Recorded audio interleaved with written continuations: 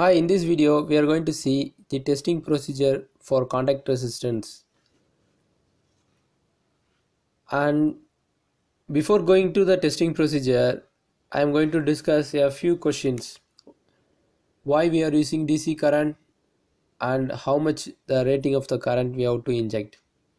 First we will see why we use DC current for contact resistance.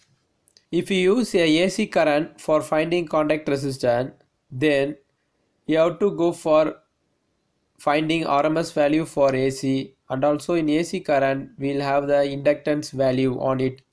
So the voltage drop will be little higher than the DC current when we compare to AC. When you go for DC current, it will be very easy to find the resistance value when we compare to AC. So we are going for DC current for finding contact resistance.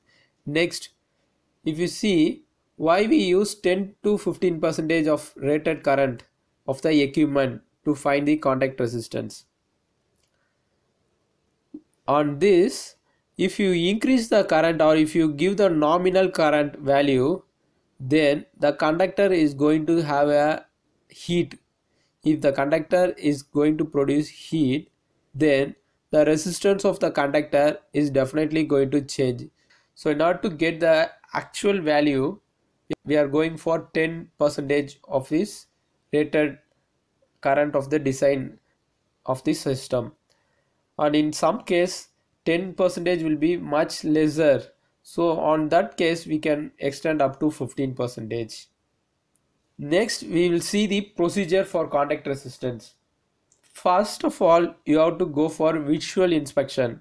You have to check the component. After that, you have to go for wiping this contact where you are going to make the clip, because if we have a dust or some foreign particle over that contact, when you make the current injection over that area, we will have additional resistance due to this dust and foreign particles. So we have to clean it by using a white cloth. Next, make the barricade around your testing area. This is very much important for safety purpose.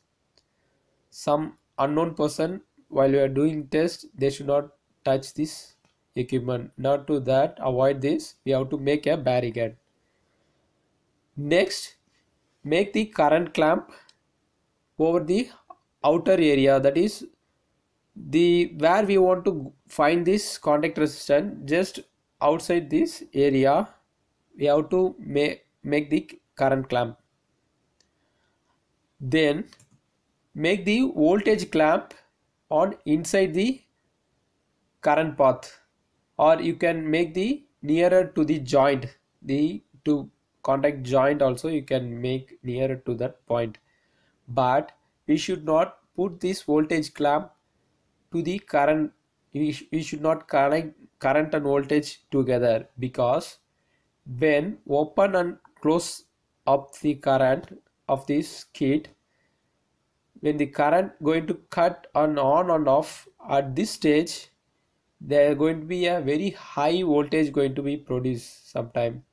This voltage will affect on the voltage clamp. So not to avoid this, we should not connect the voltage clip directly to the current. We have to make some space between voltage and current. Always voltage should be inside the current path, like this. This is our injecting DC current, and our voltage clamp should be inside the current clamp. The voltage and current clamp should not touch each other. We can also put this voltage clamp nearer to the our joining area also, no problem for this, but we should not touch with current clamp. After completing this test for all three phases, we have to compare their test result. If the bus bar or any conductor having same length, then the value of the test report should not exist lesser or greater than 50%. In this example, I am going to show one example. In this system, the length of the bus bar is same, but when we go for conductor resistance, the Wi-Fi is having higher than the 50%.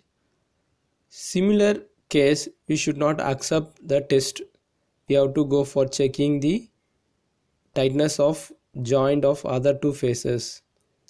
All three should comes, the tolerance in difference range should be in 50%.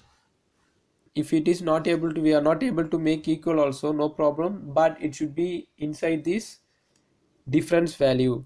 In some case, the client expert 20%, it depend upon the client, but maximum we can go up to 50%. This is the procedure for doing contact resistance. If you think this video is useful for your friends, you can share this video to them.